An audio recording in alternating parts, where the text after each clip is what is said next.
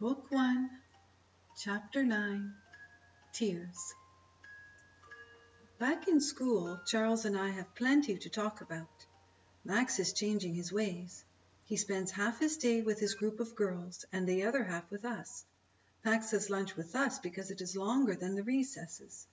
Charles always teases him about how he is giving up his girl talk to be with us. "Finn, how is your dog?" Max asks. "What did you call him again? Cloud, Sky something."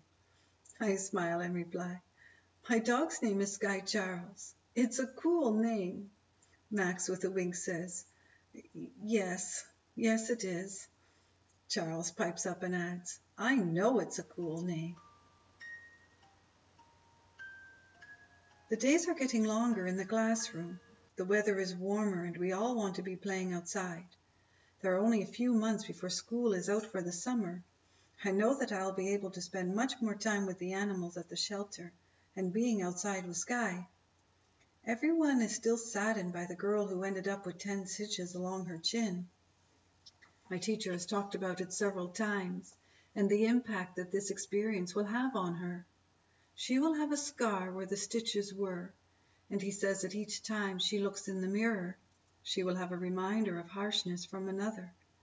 What a shame, he says, to have the incident happen, for no good reason, no reason at all, and she will live with the scar perhaps not only for the world to see, but for her heart to feel. He has gone on to say that it is possible the ones who cause the pain will also have the scar of heartache, for they will know each time they look into the mirror what happened that day, a day when all could have been prevented. When he shares the story, there is a look on his face that makes you feel deep compassion for another. I am sure that if anyone had been around that day, they would have thought twice before picking on another. My teacher says it is something that each will live with.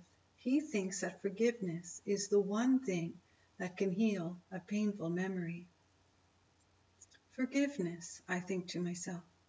I haven't thought about my love class for some time, and when we speak of forgiveness, I know that the topic of forgiveness is to be part of the class. Forgiveness, I ponder. What exactly does that mean, to forgive another, or to forgive ourselves for doing something we feel has hurt another? With Max hanging out with us at lunchtime, the bullies in the class have left us alone. I think they are leaving us alone because of what happened that day in the washroom. For I believe that it was a valuable lesson for all of us. It was a reminder of how something that seems innocent at the time can become a painful event. I can't wait to get home to play with Sky.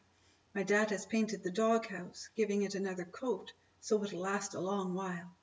With Sky not being able to use his house, he has been tied to the tree in the backyard. My mom and little brother take care of him while I am in school. My mom says that for the most of the day, he is quiet, but when he is ready to play, my mom sends out my brother. My brother laughs a lot when he is around Sky. He plays with him, but knows to go easy because Sky is very gentle and timid, even though he knows he is safe. When I get home, my mom is in the backyard sitting with my brother and Sky Charles. She is reading a letter that she has received in the mail. She has a very worried look on her face, which I notice right away. "Mom, is everything okay?" I ask in a soft tone. "Oh, Finnan, I'm afraid not all letters hold good news." She starts to cry and I don't really know what to do. I don't think I've ever seen my mom cry. I know she does, but she usually keeps it to herself. I heard her crying once, but I've never seen it. I sit down beside her on the back porch stairs with Sky by my side. "Mom, please tell me what is upsetting you." She says, "I would like to share with everyone at supper, so everyone can hear my story at the same time. I would also like to speak with your dad before I share around the table." I look down at the ground, my heart feeling really sad, knowing my mom is sad. Sky places his head on my lap and we all just sit in silence. Sometimes just being with someone while they are upset can be the best thing one can do. Sometimes not saying anything says everything. I'm not eager for supper. I don't know how bad it is or how bad it is going to be. I guess we will find out. We are all called for supper and we take our regular seating. Sky takes his usual position between my dad and I. We all just sit quietly as we know my mom is upset. Supper looks delicious. I say, Mom, you made my favorite. She replies, I think it's everyone's favorite. We all smile as the servings are placed on our plates. It is a recipe that has been in the family many years. Mum says that her mum made it better. My dad, with a twinkle in his eye, says, No, darling, she made it best. We all start to laugh, including my mother, who is appreciating that he broke the ice, so to speak. My mom says, I know you have heard me on the phone late at night talking with my brother. I have heard her on the phone, but I didn't know she'd been talking with my uncle. We don't see my uncle often because he lives far away.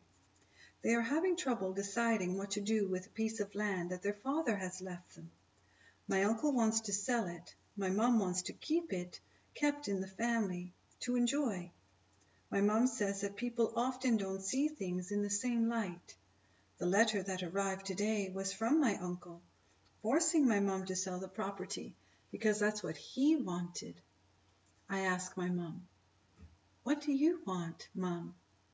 She looks straight ahead just like Charles does, and with a sigh she replies, I want to keep peace in the family. I also want to keep the land that our father wanted us to have. I want you to be able to walk on the land. It is full of trees and nature. My brother wants to sell it to a potential buyer that will remove all the trees to construct a building, a big warehouse. We all sit quietly, now with empty plates.